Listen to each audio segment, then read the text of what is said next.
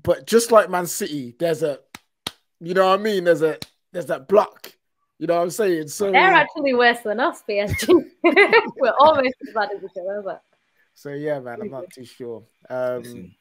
My oil club can't relate to that mental block. Been there, done it, won it. Yeah, but even with Chelsea, I think Chelsea have won it when they're least expected to win it. Like Chelsea had great teams in like 2004, 5, True, and they didn't win it. And then they went and won it when you least expected it. And the same thing happened again. So I think that might happen to City. I think while we're like one of the best teams, you think it might be after Pep leaves? We might not win it. We could well win it when he leaves. I think with Pep, there's so much, because he's like a football genius. He like overthinks everything. Like there's a meme and it shows like an arrow to like from the trophy, like in a straight line, and it's got Pep and he's doing all circles and he can't. And I feel that's what it's like. It's like he's overthinking everything, you know? Yeah. And that's why when we play the best teams, we actually look better because there's less sort of overthinking. Every year you went out to the team that weren't expected to beat you. It was Lyon or Real Madrid, Tottenham. Spurs. It's always a team that you think, even with Real Madrid, that first leg should have been game. It should have been clean. Yeah, you should have wrapped up there. And that's why I refuse to blame Pep, because I will blame Pep for Chelsea. That was his fault. I'll blame him for Lyon because he changed the formation a bit. And didn't know what they were doing.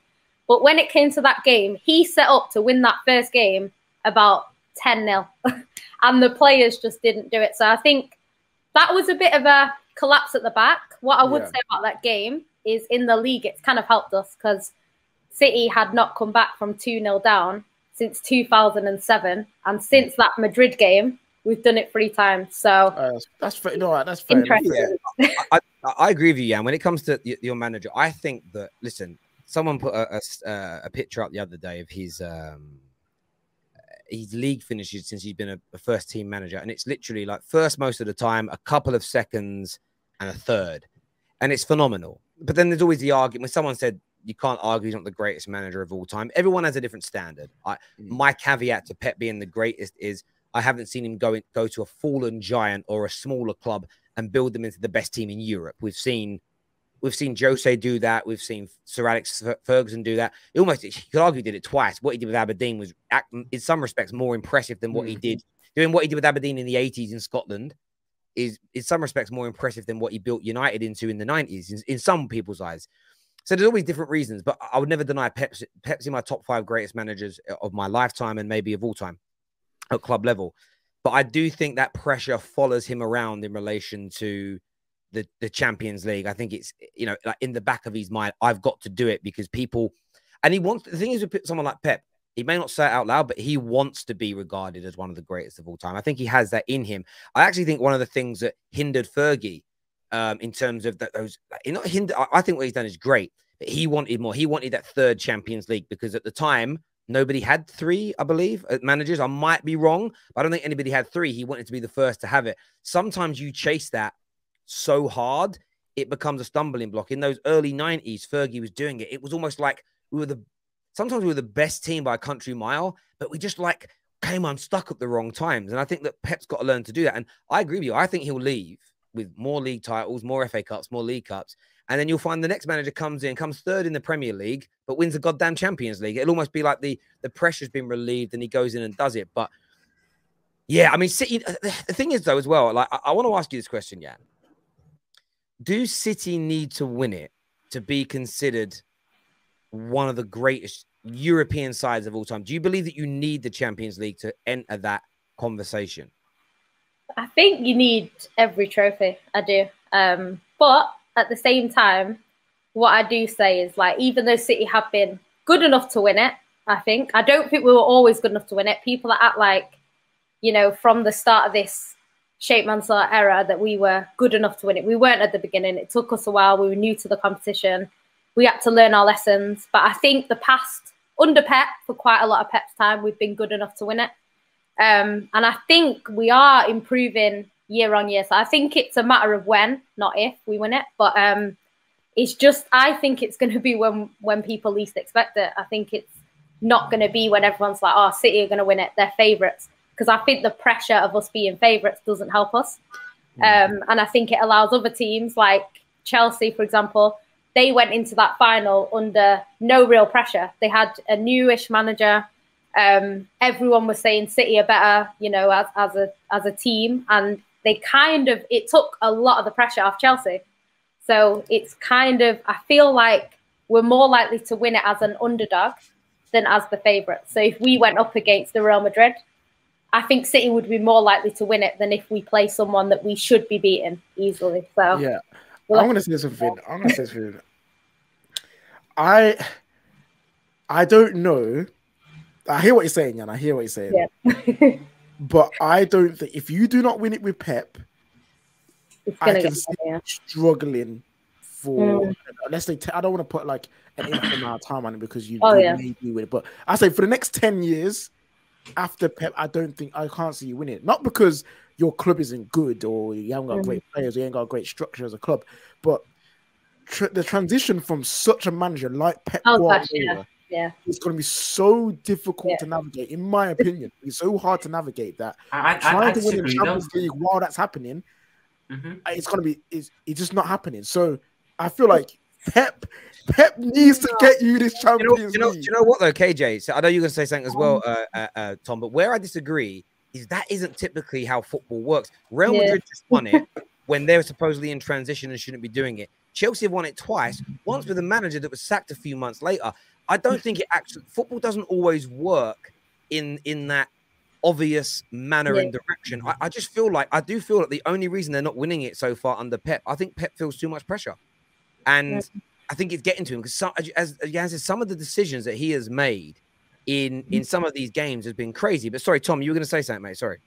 The thing is, when you're looking at the transition of Manchester City after Pep, the reason why I don't think it'll be an issue is Manchester City have such their culture is built around Pep now. So when Pep goes, I'm sure they've already got a short list of the 3 managers who they'll look at bringing in, who will instantly play a style very similar to what they've done. They're trying to build that club culture. One of them is already at United, just to let you know. They're trying to build that club culture around. Brendan Rodgers is actually on that list, though. He's going to be free soon as well, yeah. And Brendan Rodgers. Do you know what's crazy, though, that you say that? Because if you actually watch Man City from kids all the way up to the women's team, they all play the same way. Like when I watch the women, I'm like, they're just like the men. They have hundreds of chances and they miss most of them. But it's one of them. They play the same way. So, Jan, do you maybe see potentially Man City recruiting from within than necessarily going away and finding like some guy who can also play Pep's football? Do you reckon that might be a thing? See, I don't really know because since the Sheikhs come in, the plans changed a few times because I know originally they wanted Vieira to work alongside Pellegrini and then become potentially the next manager. And then when Pep came in, it changed slightly. Then it looked like it might be Arteta because he brought Arteta in. But I don't think they're ready yet. I'd love to see Company in the future, but he's not ready yet. Yeah. But I'd love that in the long-term future. But I don't know. Honestly, I don't know. I would have thought maybe there's only really 2 that I would have associated with Pep where it's like they could come in and I think take over without causing us too much damage. And one of them was Ten Hag, like you say, and the other one is Enrique.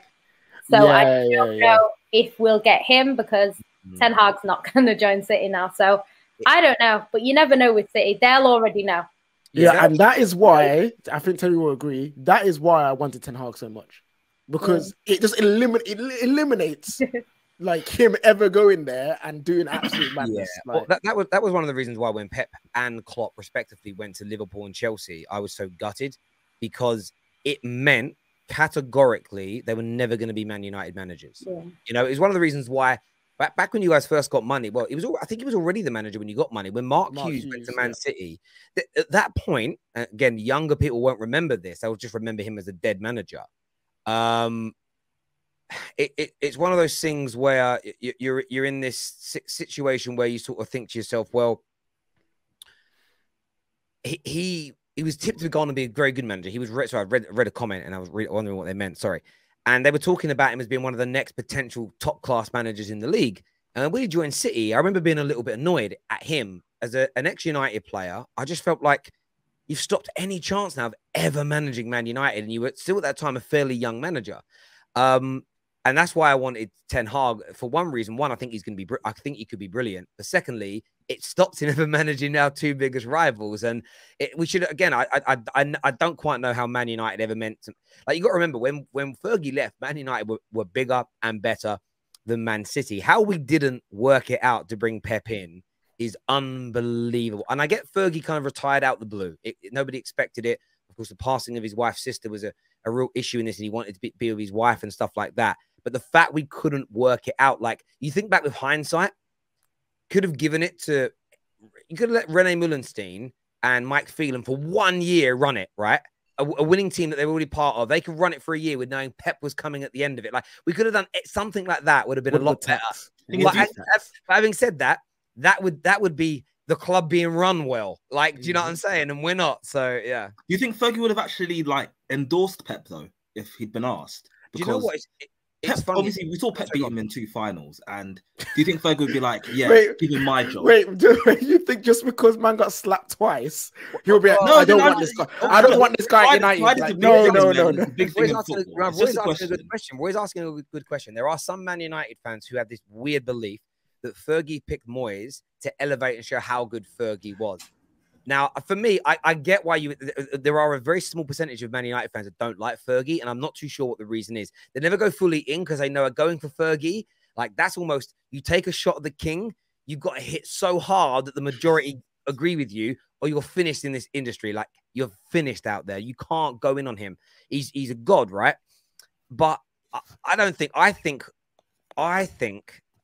know.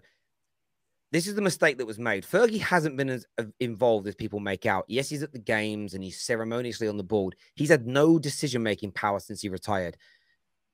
The mistake that was made by Moyes wasn't even Moyes being the manager. It was Moyes being allowed to clear out the entire backroom staff. And go back to Jan's point a minute ago about all your teams play the same football, right? Men's, women's, boys, girls, all play the same. Man United had a structure where everything was cohesive. This is what Man United have done 4 times. We've allowed the new manager to scrap everything that's going on and start their own thing. So you've basically given a club the size of Man United to new managers 5 times and gone, run it how you want it to be run. So we now have a situation where our boys and girls and our young men and first team men and our first team all play different football. It's crazy.